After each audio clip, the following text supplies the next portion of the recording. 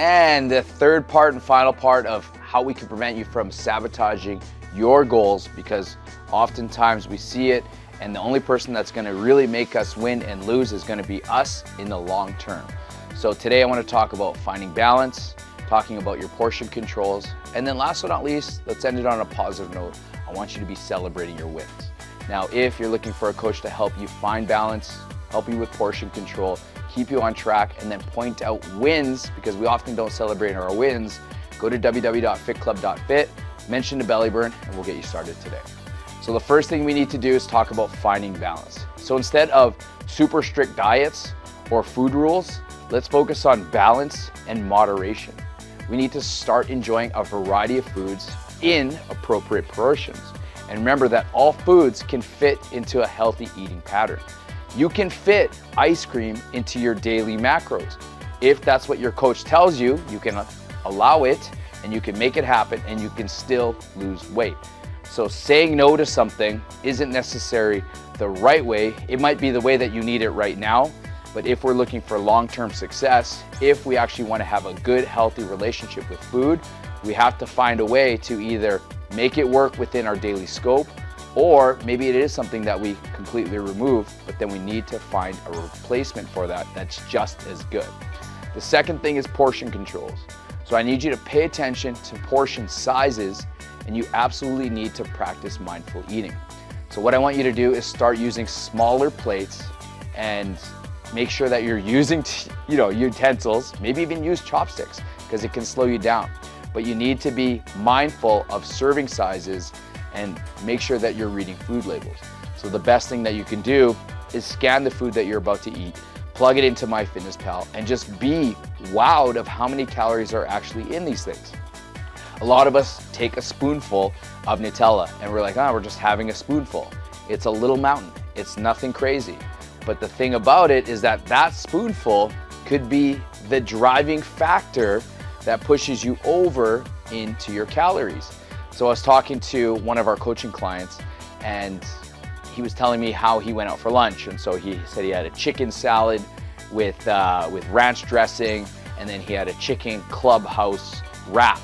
And I'm like, dude, like, you're in a cutting phase right now. Like, did you actually track that food? And his response was no.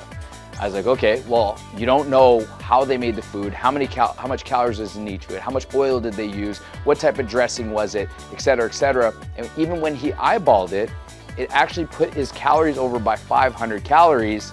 And so this alone would be the response as to why we're not losing weight as fast as we should. And so we have to understand that the portion size does matter, because there's a lot of sneaky calories in each one of these portions. So I tell you that if you're going to eat it, you should be tracking it. And the last but not least is probably one of the key ones, is that we are one of our own hardest critics. Now for me, I actually like to work with heavy critics on themselves, because at least they're putting their best efforts forward, okay? And so when I work with clients that are very hard on themselves, we have to be able to point out small wins that they've had throughout their entire journey. So for instance, a perfect person is trying to get the perfect day, meaning that they've tracked all their food, they've hit their steps, they've drank all their water, they did their workouts, and they also did their extra homework.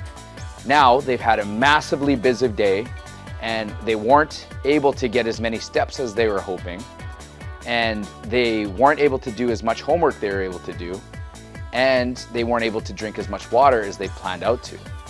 But then we reflect on the day before where they absolutely crushed it. In fact, they doubled their goal. And a lot of us just focus on the here and now.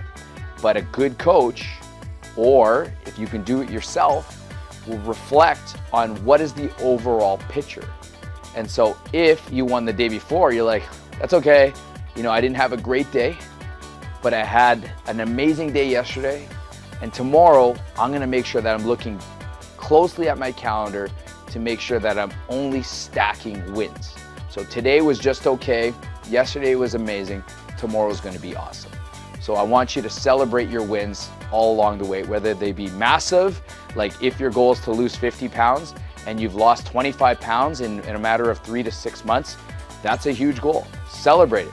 Or whether it's you've never gotten 10,000 steps before and all of a sudden you're getting 10,000 steps every single day, you celebrate that first time that you get 10,000 steps. Now don't go and celebrate it with something that's going to push you far away from your goals, but if you control your portions and if you find a balance and if you want to reward yourself with an ice cream and you put those two other rules in place, then that makes that win oh so sweet. So I'm Coach RJ. I'm here to help you not sabotage your goals.